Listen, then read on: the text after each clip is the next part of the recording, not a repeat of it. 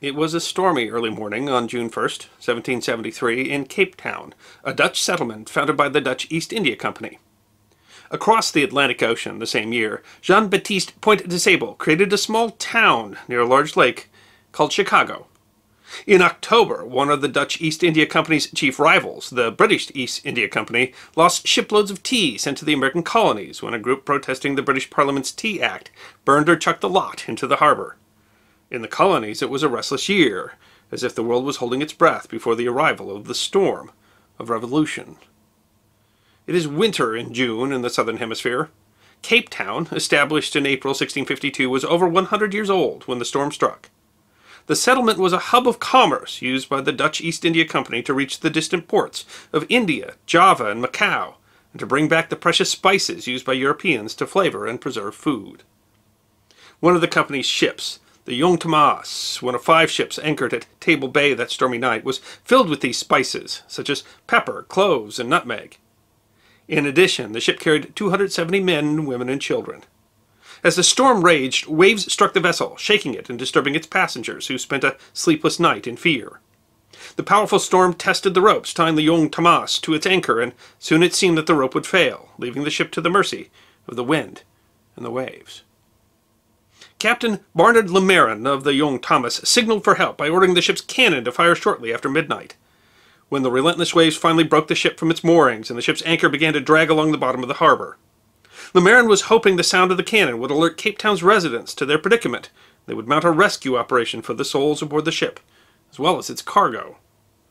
Around 5 a.m., the storm wrenched the anchor from the ship and threw the vessel upon the rocky shore.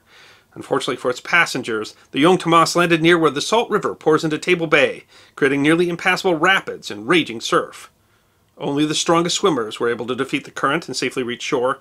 The rest were left clinging to the wreckage, praying for rescue. The residents of Cape Town had indeed heard Captain Lemarin's cannon, and Cape Town Governor Joachim van Plettenberg sent 30 soldiers to the scene. They observed the dangerous tides and formed a line to hold back the curious who were beginning to form on the shore. Some had responded to the cannon's call to gawk, or in hopes of looting the cargo of the ship. Others wanted to assist in a rescue operation. The soldiers held all back, saying it was too dangerous to attempt anything.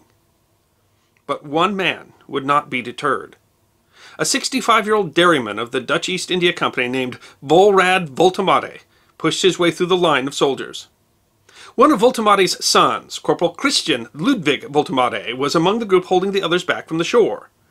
The elder Woltemade may have ridden his black stallion, Vonk, roughly translated to Spark, to bring food or refreshment to his son, but when he saw the distress of the luckless souls of the wrecked ship, he threw off his shirt and rolled his horse into the raging surf.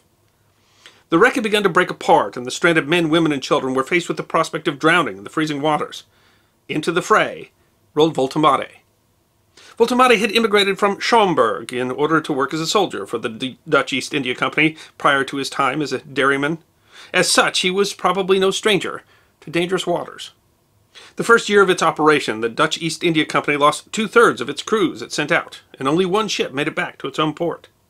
The Cape of Good Hope, near which Cape Town was built, was originally called Cabo das Tormentas, or Port of Storms, by Bartolomeu Dias, a Portuguese explorer. The ocean storms around the Cape were legend, and included among the tales of it is the haunting story of the ghost ship, the Flying Dutchman. King John II of Portugal renamed the place the Cape of Good Hope because of what that passage represented to his kingdom, the hope of safe passage to India and the Far East. But the June storm was taking the Cape back to its original name as Woltemade rolled into its teeth. He tied some ropes to Vonk and swam the horse out to the beleaguered Jonge Thomas.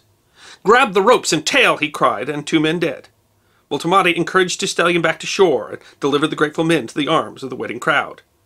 Then he turned around and did it again, and again, and again for hours, braving the ocean to rescue the helpless. After his first few rescue missions, the group on shore began begging Woltemade to stay on dry land. "You've done enough," they said. "It's too cold and dangerous. Stay here and rejoice with those you saved."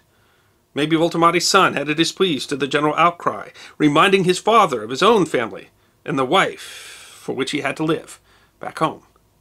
Woltemade turned his back on all and rode back into the ocean. By his 7th trip, he was exhausted. 14 souls had been saved, Woltemade collapsed and prepared to rest when a loud crack was heard from the wreck, and screams rose from those still clinging to it. The Jonge Thomas was on its last legs. "Once more," Woltemade said, and rowed Bonk back into the freezing water one last time. When he came close to the desperate remaining survivors, 6 grabbed his black horse instead of 2. The added weight was too much for the exhausted beast, and it sank beneath the waves. Bonk's corpse was never recovered. Woltemade's body washed ashore with the others from the ship. Only 53 survived the wreck.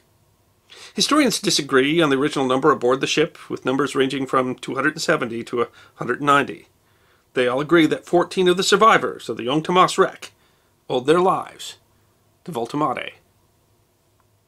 The Dutch East India Company, perhaps more concerned with saving its cargo than the people, was relieved that boxes of money the ship had been carrying had already been removed from the Jonge Thomas prior to the storm.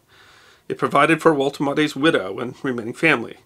But their attitude seemed to be that the heroic man had brought death upon himself, venturing into the waves when he was warned to stay back.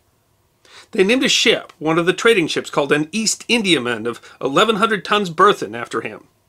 The Heroism Woltemade, or the Hero Woltemade, which was captured by the British on July 4th, 1781, during a battle in Saldanha Bay, a battle of the Fourth Anglo-Dutch War. The British figure into the story of Woltemade again when South Africa operated as a constitutional monarchy under the British from 1910 to 1961. King George VI created the Union of South Africa King's Medal for Bravery in June 1939 to recognize exceptional courage displayed by residents of the Union of South Africa in an attempt to save lives of others. It depicted the heroic act of Woltemade on its obverse. The medal continued to be awarded in some form until 2002. The Heroism Woltemade was not the only ship to be named after him. Fittingly, a salvage vessel, a tug, one of the largest in the world, was named the S.A. Wolraad Woltemade in 1976. A statue of him stands in Pinelands, a suburb of Cape Town, and the house that was said to be his, called Klein Zoor, was established as a national monument in 1971. But outside of South Africa, almost no one seems to remember the name of the man who would not let wind and wave deter him. He gave his life to save the lives of others. Is there a better definition of a hero who deserves to be remembered? If you enjoyed this History Guy short, then feel free to click that like button, subscribe to our channel, and check us out on Patreon, Twitter, Instagram, Facebook, and our merchandise on teespring.com.